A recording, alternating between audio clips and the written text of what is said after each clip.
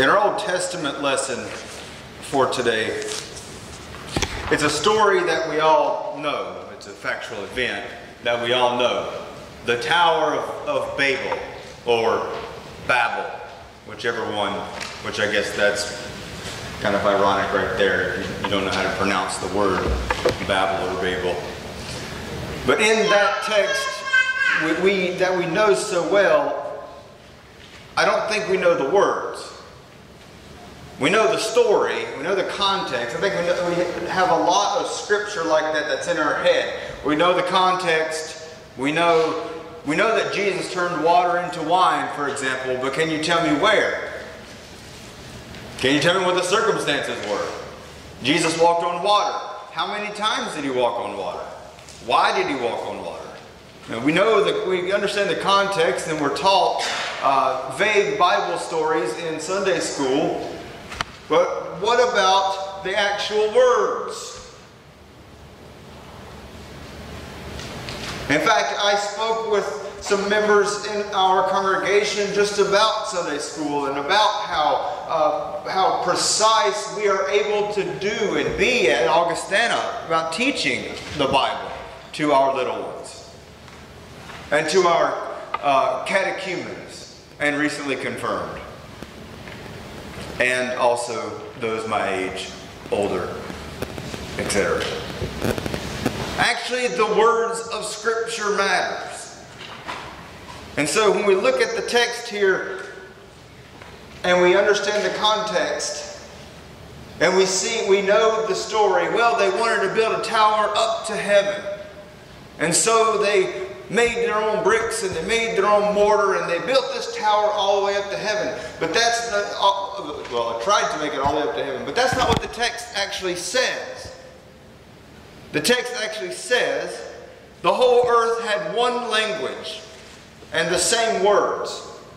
And as people migrated from the east, they found a plain in the land of Shinar and settled there. And they said to one another, and this is the important part, "Come, let us make bricks and burn them thoroughly." And so they made the bricks. Then they said, "Come, let us build ourselves a city, a tower with its tops in the heavens, and let us make a name for ourselves, lest we be dispersed over the face of the whole earth." So they weren't trying to build a heaven up to God the way that we think of in that story. They were trying to build a city using their own language, to build a city to glorify themselves. The bricks and the mortar are simply representations, real life representations, physical actions of a black heart. The desire to want to build up a monument, a city devoted to themselves. And they all had the language and the words to do it. And so I ask today, at Augustana, are we doing the same thing?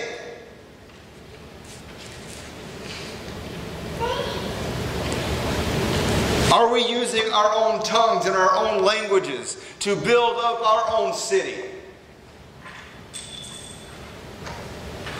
I'm not going to pretend that recent events and things that have happened have not been hard on us and have not hit us hard.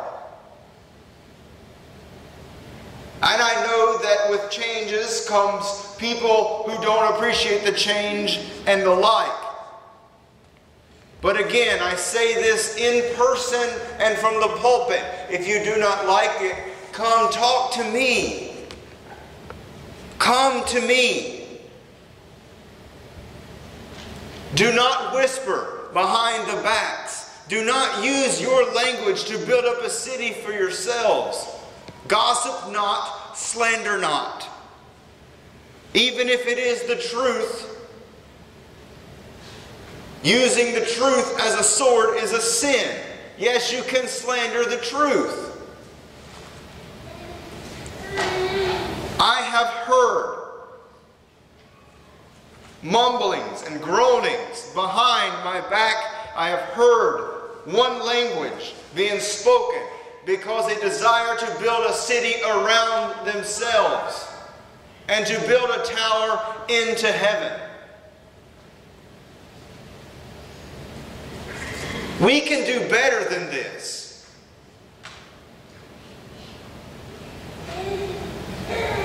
We are better than this. Christ has said so.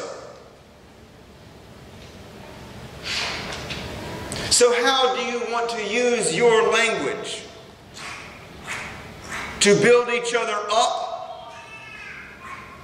Or to build walls to keep each other out?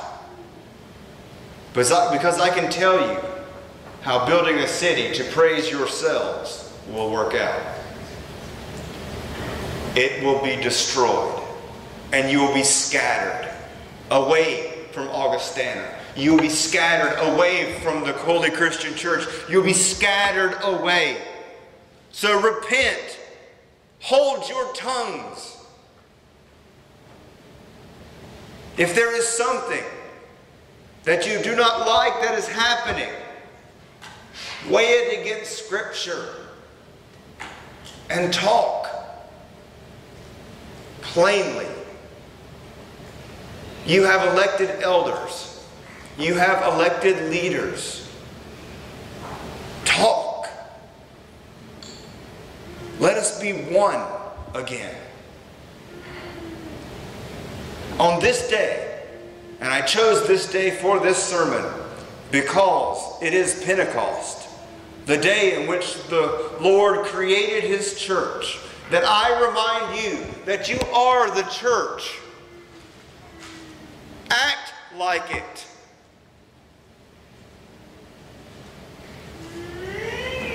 See, when everyone could speak one language, they used that one language to build a shrine to themselves. But when the Holy Spirit spoke, He spoke in every language for every person to hear. And they heard the gospel and they were amazed, repented, and received faith.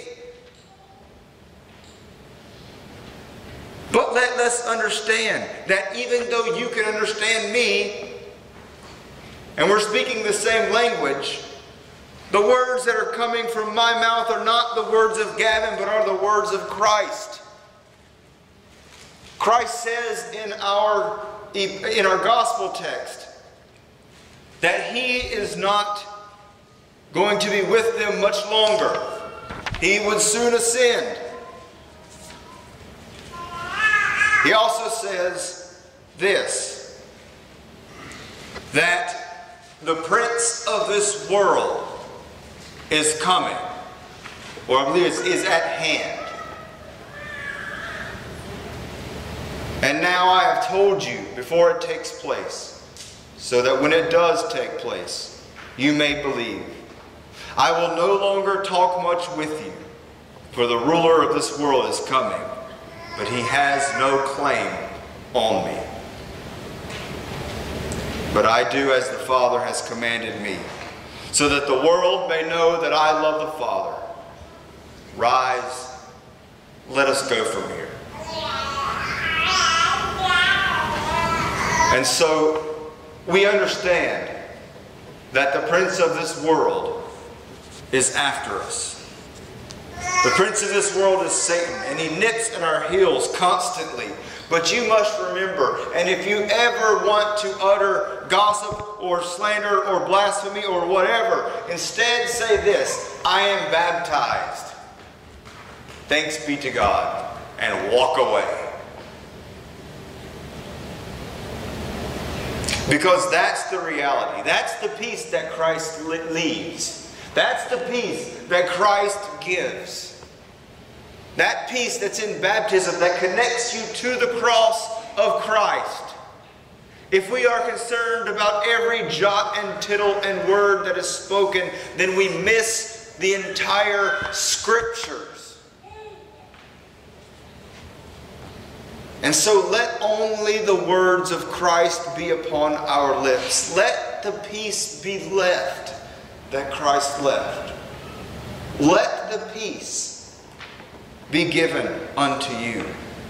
And realize that the Holy Spirit, the Helper, the Comforter, the one who came to you in baptism, is your Recreator, the one who connects you to the cross and the forgiveness of sins. And so, yes, turn from your ways, hear my words, speak to those who have not come today. You may tell them of my words.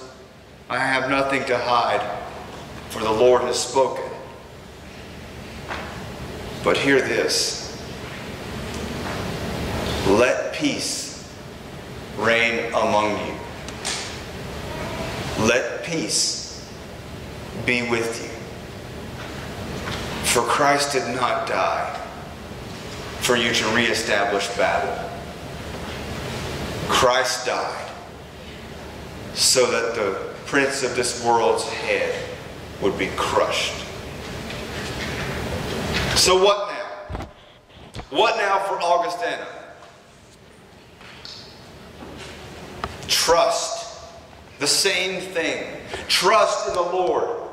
Trust in His baptism and in His word and sacraments, in His body and His blood. Look at the cross and see the consequence of your sin, but also the forgiveness of it. Remember that the peace of God is with you. And remember that there is never, ever a sin that Christ cannot and will not forgive as long as you repent. None. And that's hard for me to wrap my head around. Peace be with you. Christ's peace I leave with you here at the end of the sermon. Let peace live amongst you and in your hearts. So what are we to do? Augustana, rise. Let's go from here. Amen.